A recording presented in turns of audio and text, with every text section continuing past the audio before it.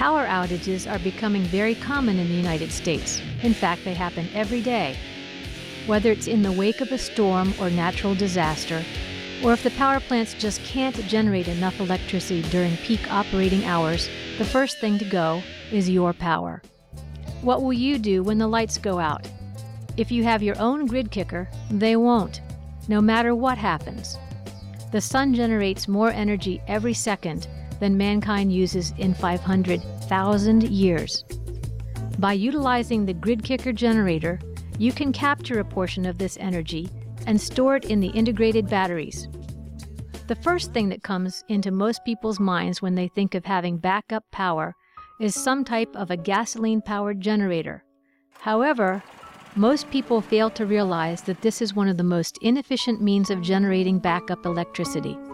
In addition to the noise and air pollution, there's a danger of carbon monoxide poisoning if not used properly. And there's the cost of gas. Lots and lots of gas. If the gas stations don't have power, you can't get any gas. Since the GridKicker can be recharged using only the sun, there are no fuel costs. It is safe to use indoors because it emits no harmful or noxious gases. Because it makes no noise at all, the GridKicker can be used day and night without disturbing you or your neighbors. Flat panel solar cells are one alternative to gas generators and the electrical grid. Although this is a step in the right direction, these solar cell systems still have major problems. Although the cost of the panels themselves has dropped in the last 5 years, solar cell farms, such as this one, have many hidden costs. These farms require huge tracts of land. They require costly improvements to the land as well. The area must be cleared of vegetation. Concrete footers must be installed to support the cumbersome racking system. Solar cells by themselves do a poor job of dependably providing electricity. Some solar installations are beginning to use battery storage. This usually entails the use of solar panels to charge the batteries in a remote location. Much of the electricity generated is lost in transmission. Solar substations such as this one are costly to build.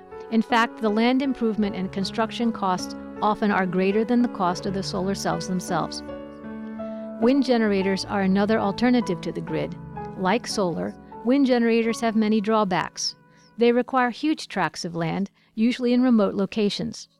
The turbine cost, the cost of installation, is quite high. Like solar panels, wind turbines are at the mercy of the weather.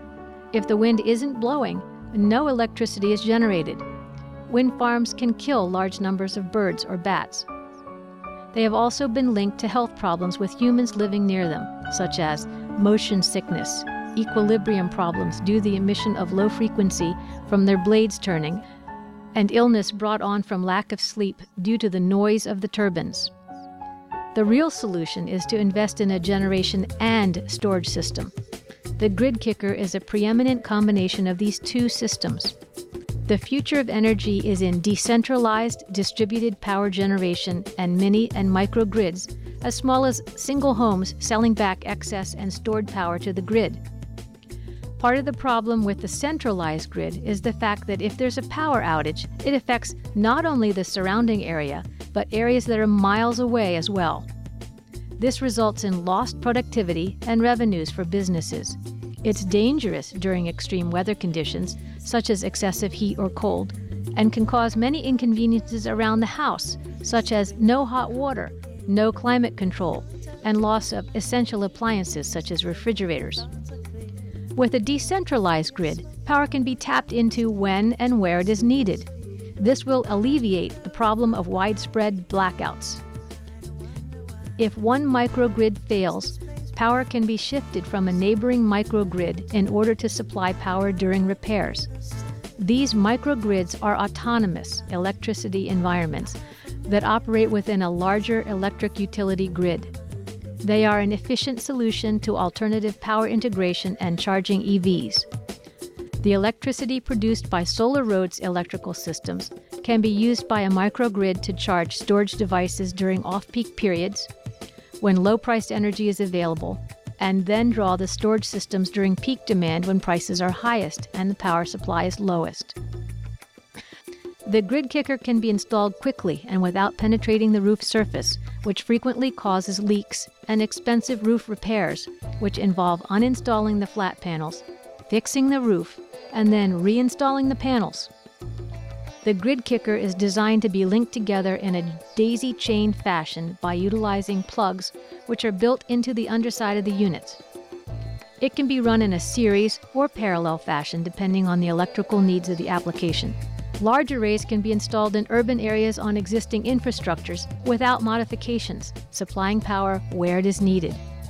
For the recreational plug-and-play GridKicker user, there will also be an inverter and a light built into the unit, as well as a meter for checking the charge level of your battery storage.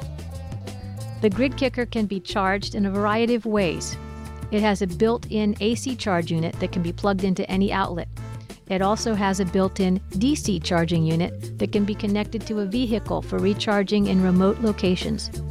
Charging a 5,000-watt GridKicker from the grid would cost under $2. This is far less expensive than refilling a 5,000-watt gasoline generator.